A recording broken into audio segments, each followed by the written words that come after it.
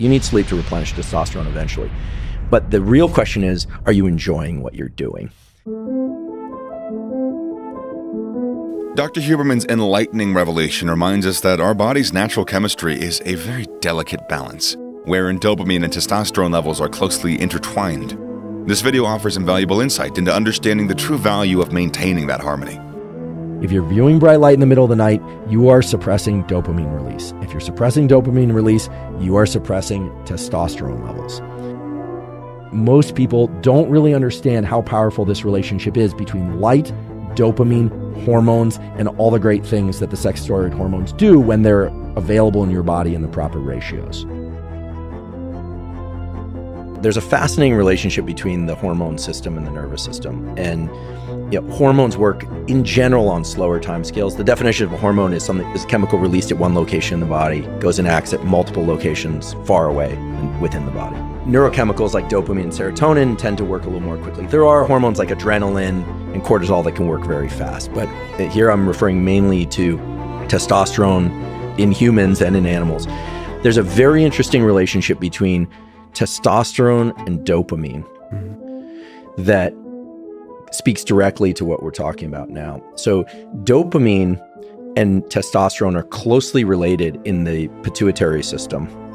And obviously testosterone comes from the adrenals and from the testes. But the major effect of testosterone is to make effort feel good. That's what testosterone does. It has other effects too, right? Reproductive effects, androgenizing parts of the body, etc. But it makes effort feel good.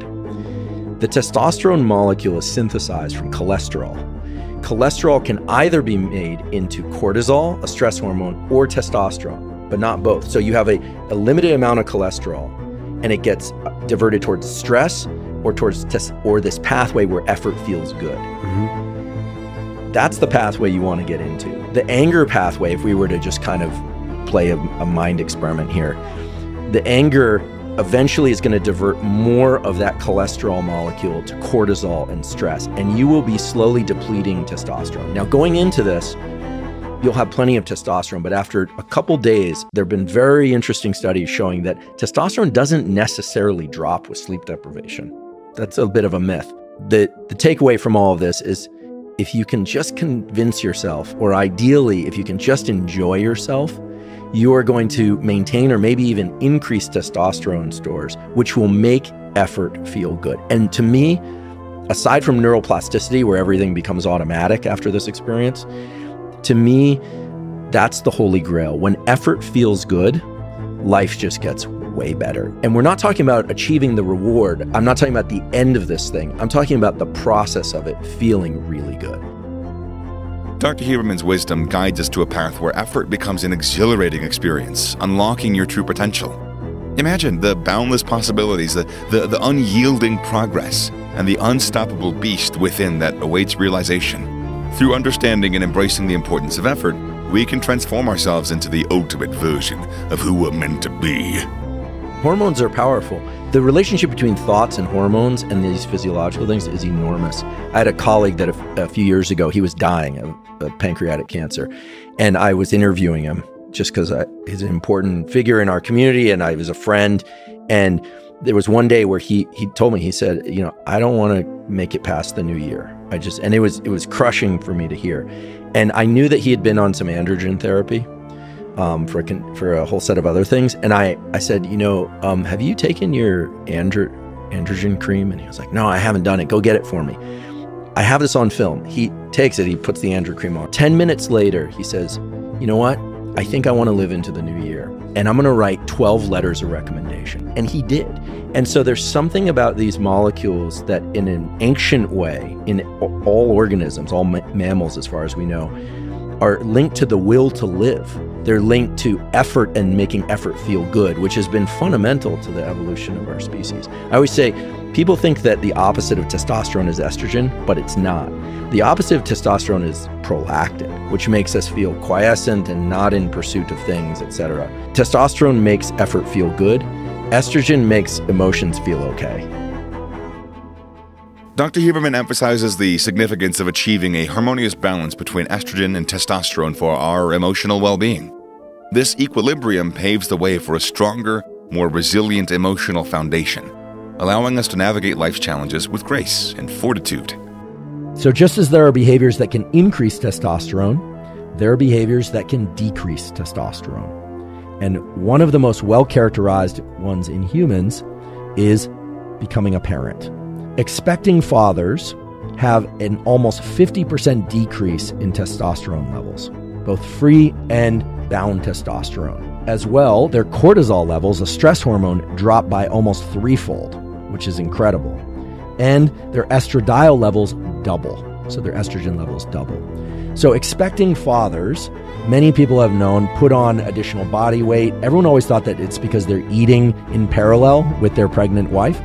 But it turns out that these effects of reduced testosterone, increased estradiol, and reduced cortisol can all be explained by an increase in prolactin. So not just in humans, but in other species as well, when the male and female of that species are expecting young, they lay down more body fat. The assumption is that this is to prepare for long nights of no sleep, which occurs in many species, not just in humans.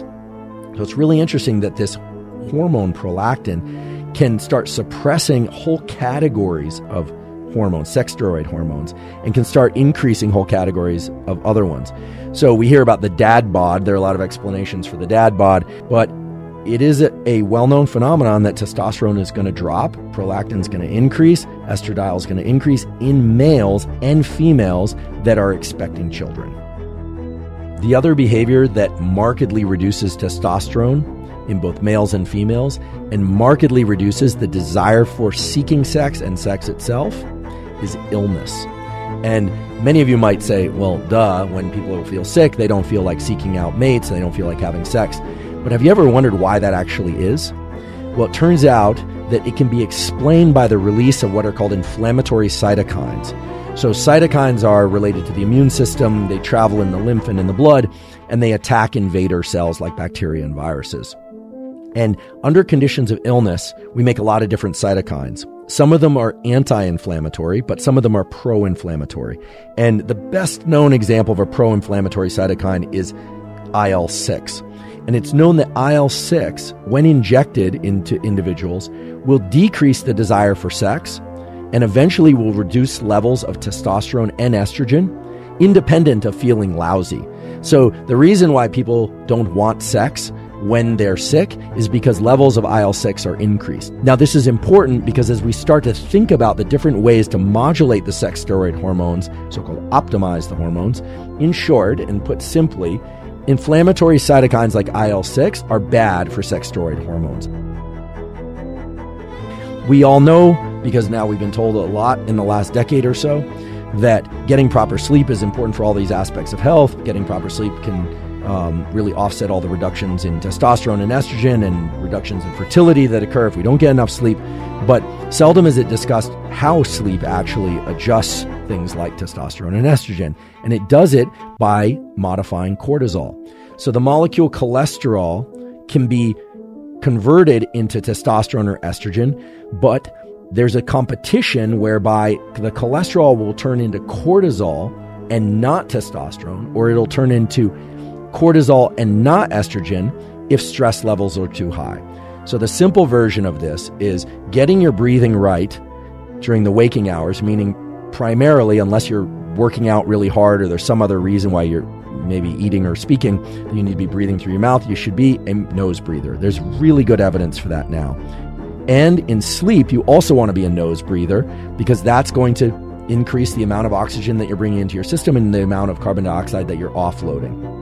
There are other positive effects of it as well, but you're basically reducing apnea. Breath holding in sleep leads to buildup of carbon dioxide and leads to increases in cortisol, which then decrease testosterone and decrease estrogen in negative ways across all sexes. Okay, so the simple version of this is get your breathing right. So how do you do that? How do you get your breathing right? Well, for some people that have severe sleep apnea, they're going to need the CPAP machine. This is a machine that you actually put on your face and it helps you breathe properly in sleep.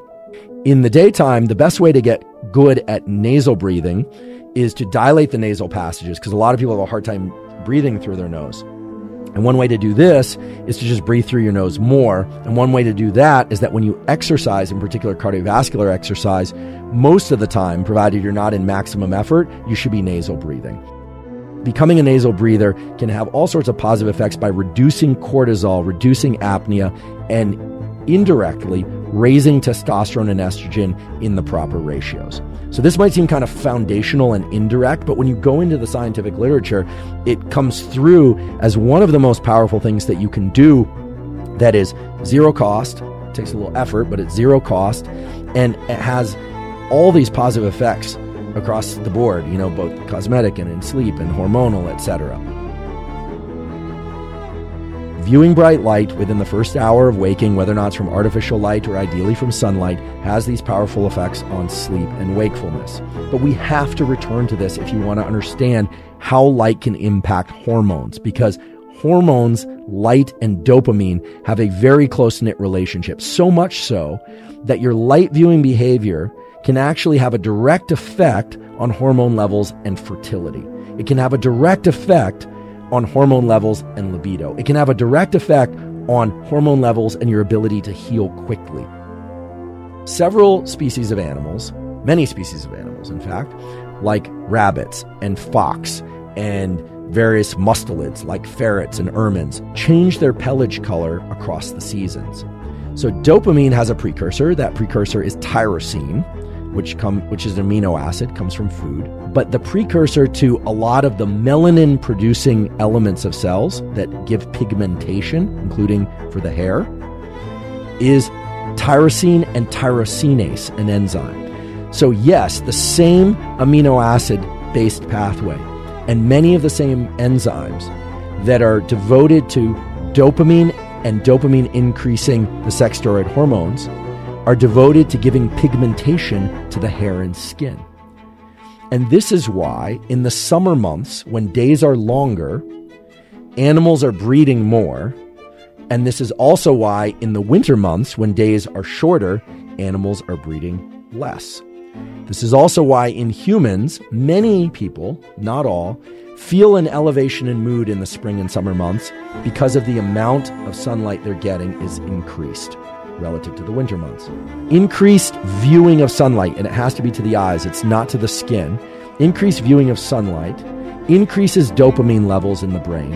Increased dopamine levels in animals and humans increases the amount of these melanocytes and the activity of these melanin-producing cells, which give pigmentation to the skin and hair, and indirectly increase the amount of testosterone and estrogen, and thereby reproductive behavior, feelings of well-being, social interactions, reductions in anxiety, etc. All of which should make sense based on what we've talked about already in terms of the biology and the impact of these steroid hormones on various aspects of the mind and body.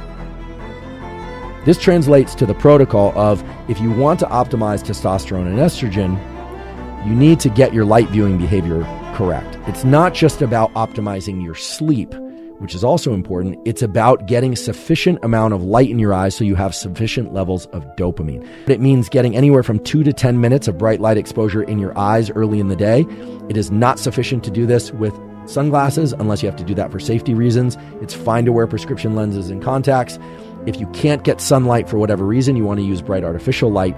But that is absolutely critical for timing the cortisol release properly, limiting cortisol release to the early part of the day, getting increases in dopamine that are going to promote the production of testosterone and estrogen to healthy levels. The other aspect of light viewing behavior that's extremely important is to avoid bright light exposure to your eyes in the middle of the night. If you're viewing bright light in the middle of the night, you are suppressing dopamine release. If you're suppressing dopamine release, you are suppressing testosterone levels.